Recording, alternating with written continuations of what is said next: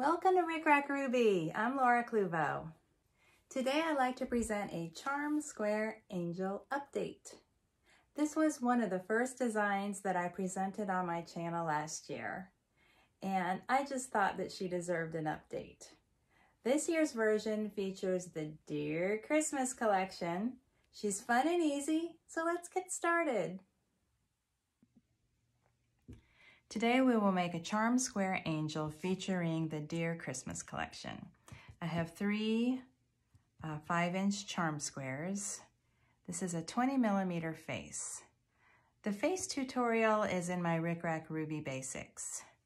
I also have a wing tutorial in the Basics playlist. Let's get going. This is 6-inch wide tulle. I'm going to cut 2 lengths, each one about 18 or 20 inches long. I have 2 lengths, fold them in half, and tie them off with about a 15-inch length of ribbon. I'm going to thread the ends of the ribbon through the head bead from the bottom to the top.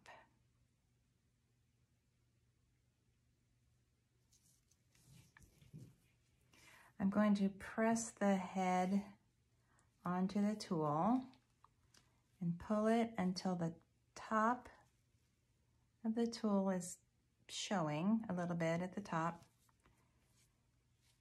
Back it out and add a drop of glue here, a smudge of glue, and then pull it on. And the idea is that the glue will secure the tulle inside the head bead. Tie this off at the top, a nice generous hanging loop,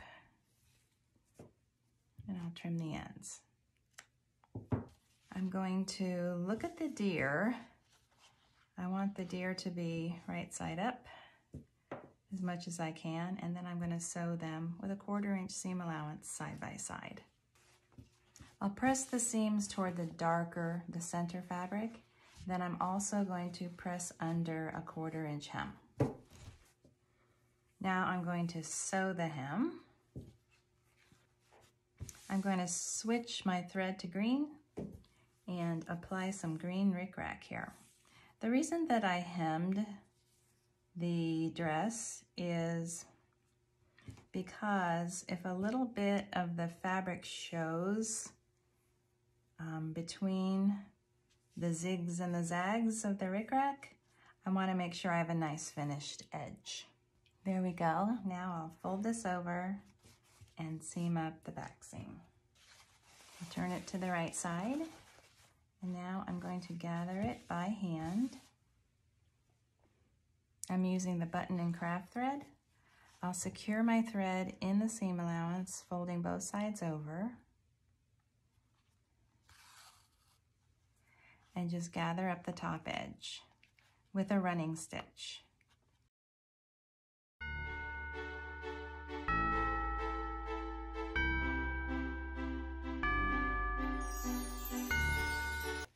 Before I pull it tight, put the angel inside. This red fabric centered in the front. I'll distribute the fullness evenly. Wrap this nice strong thread around the neck. I'll go back and forth a couple of times. I'm not worried about the neatness here because there'll be a lace collar that conceals it. So I'll go back and forth a couple of times, and now I'll secure the thread in the back. I'm going to trim out this extra tulle.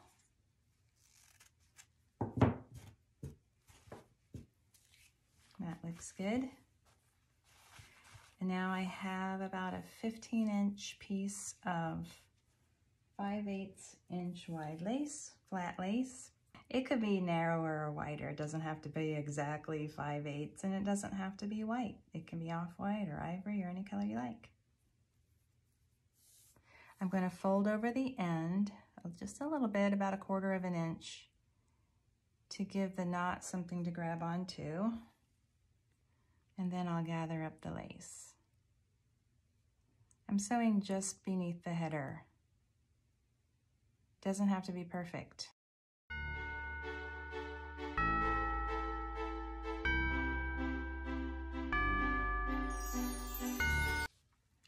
Now I'm gathering up the lace around her neck like a collar and securing it in the back. I use the same piece of thread that I had from sewing the dress. I'm distributing the fullness, pulling it nice and tight. That looks good. And then I'll secure the thread in the back. I have a needle threaded with red and white baker's twine, about 30 inches. And I'm going to just sew that through the top of the collar and remove the needle and tie this into a simple bow, just like you're tying your shoe. Then I'll trim the streamers and then tie an overhand knot in each end to prevent them from untwisting. Now I have a little embellishment for her collar. I'm going to use these holly stickers, which I really like. There we go. Now for her hair. I have this loopy mohair in a natural color. 1 and 2 and 3 and 4 and 5. I'm going to do 5 loops. Cut a generous tail and then wrap this tail around a complete circle and then tie it off with the first tail. Then trim the tails and set that down. I'll do it again. We need 2 bundles. Leave a nice long tail, wrap it around your 2 fingers, 1 and 2 and 3 and 4 and 5, and make an X right here, boom, boom. Then take this top one, wrap it around and tie it off. It's just making a figure 8 bundle. It's not hard. And I have a separate tutorial just on this technique. So I have 2 bundles, one for the front, one for the back. We'll start with the back. So behind the hanging loop, I'm going to spread hot glue all over the back of her head.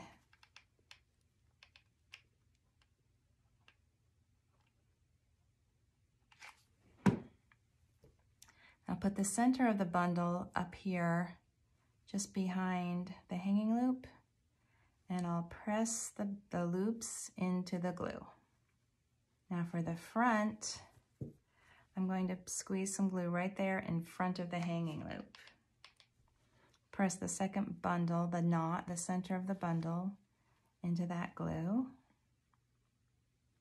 Make sure that's nice and secure.